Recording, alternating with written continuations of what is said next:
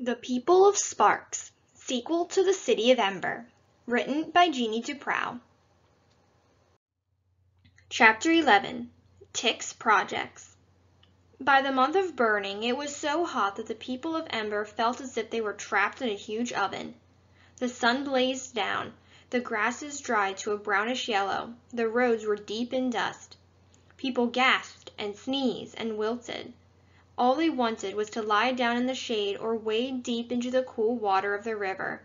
But the work went on as always. In the ferocious heat, they hauled garbage, cleaned out the goat pens, pulled weeds in the fields, shoveled manure. When they flopped down on the ground to rest or stopped every few minutes for a drink of water, the workers of Sparks glared at them and grumbled. They suspected them of being lazy, and that made the people of Ember angry. Resentment increased on both sides until any little accident could flare up into a fight. At the Pioneer Hotel, the mood grew more and more grim. At first, it had been rather fun to live there, especially for the smaller children, who explored the hidden corners of the huge old building, held races in the long corridors, and played colossal games of hide and seek. Lizzie Biscoe liked going into the ladies' room on the ground floor, where there was still a large fragment of a mirror attached to the wall. She could see almost her entire self in it, which pleased her on the days she had just washed her hair in the river or found a bit of colored cloth to use as a ribbon. But for the older people, the Pioneer Hotel quickly stopped feeling like a fine adventure. They didn't like sleeping on piles of pine needles and dry grasses wrapped in bedspreads.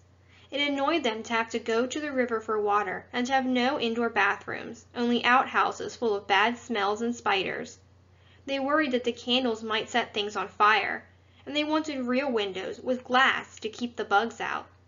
Almost 2 months had passed since they had arrived in Sparks. In about 4 months, they would have to leave. If they didn't like living in the hotel, they knew they'd like even less to start from nothing somewhere out in the wilderness. They imagined sleeping with no roof over their heads, having no protection at all from the sun or the bugs, and scratching through the grass for something to eat. No one liked the prospect.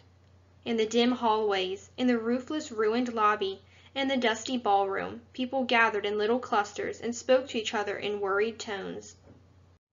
And sometimes their worry turned to anger and fear. One person, however, did not stand around talking. That was Tick Hassler.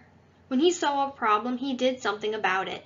He'd become a sort of leader around the Pioneer Hotel, just by force of his personality. He started what was called the Pioneer Hotel Rehabilitation Project. He explained his ideas to anyone who would listen, and the way he explained them made them seem instantly exciting and fun. "Here's what we'll do," he said, the night he announced the first project. It was late evening of a very hot day, nearly dark, and a few people were still sitting out on the steps of the hotel, hoping for a cool breeze. Tick never seemed much affected by the heat. Everyone else was disheveled and sweaty by the end of the day, but Tick always managed to look neat, his hair combed so flat it looked almost polished, his bare hands and legs smooth and brown, his clothes, a plain black t-shirt and black shorts, never torn or stained. He wore his sunglasses almost all the time, and they gave him a commanding and slightly mysterious look. June was there the night Tick announced his first project. It was a relief after a hard day to be part of a group of people who were easy with each other and a group with a common purpose. Several of June's classmates from the Ember School were part of it, and some boys who had been carpoolers with Tick, and quite a few others. There were some girls, too. Lizzie was always somewhere around Tick, listening eagerly as he talked, or trotting off on an errand of some sort for him. She had stopped wearing the black scarf that signified her mourning for Looper. "I've been sad long enough," she told June. "Besides, Tick doesn't think black looks good on me." Now she wore her sunglasses all the time. "What we're going to do," said Tick, sitting on the low wall that bordered the steps, leaning forward with his elbows on his knees, and speaking in a way that made you feel his words were meant just for you, "is get ourselves organized. There's a lot that needs to be done around here." People nodded. "The first thing we need," Tick went on, "is a gathering place, like the gathering hall back in Ember. And what's the perfect spot for it?" He held out his hands, palm facing the sky, waiting for an answer. No one spoke. "This field, of course," He swept an arm out, taking in the whole of the big field in front of the hotel, with its rough, weedy grounds, scrawny trees, and chunks of concrete and other rubble. "We're going to clear it out. We're going to make it into a grand plaza better than the one in the village. We can have meetings here, with our leader speaking to us from these steps." "We don't have a leader," someone said.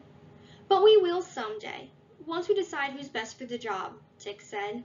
"I'm going to start on it tomorrow. Who wants to work with me?" And although they had already worked a full day, nearly all of them flung their hands up and volunteered.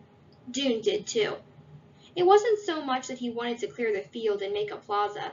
He wasn't sure they really needed such a thing. After all, they'd be leaving here before long. But he wanted to be part of this. He didn't want to be left out. The project got off to a great start. 20 or 30 people were out there every evening, pulling up weeds, digging up rubble, and hacking down trees. Tick was always there, working twice as fast and hard as anyone else, and telling them all what terrific progress they were making. It was hard work, but somehow it was fun, too. Then one night, Tick called everyone together and announced that he had a new idea. "We won't stop working on the field," he said, "but I'm going to take a team out to start on another project. We need to build a platform out over the river. It'll get us out toward the deeper part, where we can swim and catch fish and maybe even launch a boat someday. There might be lots of places to explore besides this one. Who wants to work with me?" Of course, everyone wanted to switch over to this new project. It sounded much more interesting than clearing the field. And besides, people wanted to be on the project Tick was working on. So a great many of them started helping with the new platform. The dock, Tick said it was called. They ripped boards off the old storage sheds behind the hotel. They piled up rocks in the river to make support. The field project slowed way down. Hardly anyone was working on it anymore. And as the weeks went on, Dune began to see that this was how Tick's projects went. He would have an idea and get everyone excited about it. They'd start into work. Then, after a while, Tick would have an idea for a new project, and everyone would follow him to that one, while the old project withered away. What Tick seemed to like was the thrill of something new, and the power of being a leader. This slightly dimmed Dune's admiration for Tick. But no one was perfect after all. Tick had far more energy than most people, and far more ideas, even though they weren't all good ones. In addition to helping with Tick's projects, Dune had plenty of his own projects to keep him busy. In the early mornings, he helped Clary with the garden she put in near the river. He was working on a way to make watering easy for her. He'd seen a pump the villagers had constructed, which used the river's current to push water out into channels that watered the fields. This pump was fairly simple. A deep hole in the riverbank with an arrangement of pipes and valves at the bottom. He thought he could figure out how to make one. In the evenings, by the last of the daylight, Dune read. He was choosing books from the room in the back of the Ark every few days now. His choices at first were pretty random. He just grabbed whatever he could reach. But then he had a great idea for bringing some sort of order to this vast collection. One day, when he got back to room 215 after work, he'd found Edward Pocket standing by the window, frowning at the sky. Edward looked unhappy. His gnarled hands were tightened into fists, and his mouth was bunched up into a twisted knot. "Are you all right?" said Dune. "Oh, I'm fine," said Edward. "I just love sitting around all day doing nothing." "You're bored," said Dune. "Yes," Edward cried. "Yes, yes, yes." He raised both hands and grabbed wads of his frizzled gray hair and stretched his mouth into a mad grin. "They say I'm too old to work, but I'm not ready to freeze up and die. I don't want to spend my days chatting or sleeping." He said the words with contempt. "What am I supposed to do with myself?" And of course Dune had the answer. It was so obvious he didn't know why he hadn't thought of it before. "I know exactly what you can do," he said, and he told Edward Pocket about the books. Now Edward spent all the daylight hours in the book room, sorting and organizing and arranging the books. He often picked out ones he thought Dune would like and brought them back to the hotel. In this way, Dune learned about bird migrations, cowboys, basketball, whales, mountain climbing, Egyptian history, dog training, French cooking, car repair, and dinosaurs, among other things. Edward even found a book called Science Projects, in which there was a chapter that explained how to do an experiment that made electricity. The experiment required things Dune didn't have, but he kept the book anyway, in case he ever got them. You never know what was going to turn up in the loads the roamers brought to town. In the meantime, Tit carried on tirelessly with his projects. The dock never did get built. It kept getting torn apart by the river's current. But other projects succeeded. One of Tick's ideas was to hoist a flag of Ember over the Pioneer Hotel. Lottie Hoover, who had worked in one of Ember's city offices, had rolled up the flag and tucked it into her bag just before she rushed down into the pipeworks to leave. Dune didn't really see the point of flying Ember's flag over the hotel. Everyone knew that it was the people of Ember who lived there, but he helped with the project. Sawing the limbs off a tall, thin tree to make a flagpole. Soon the flag of the city of Ember, deep blue with a yellow grid, flapped above the Pioneer. "Beautiful," said Tick, gazing up at it. He turned to the people gathered around him. "We have to show them," he said, "that we're proud of being the people of Ember. They have all the advantages right now. They control the food. They control the work teams. They're taller than we are and stronger. But we can't let any of that matter. If we want them to respect us, we have to respect ourselves."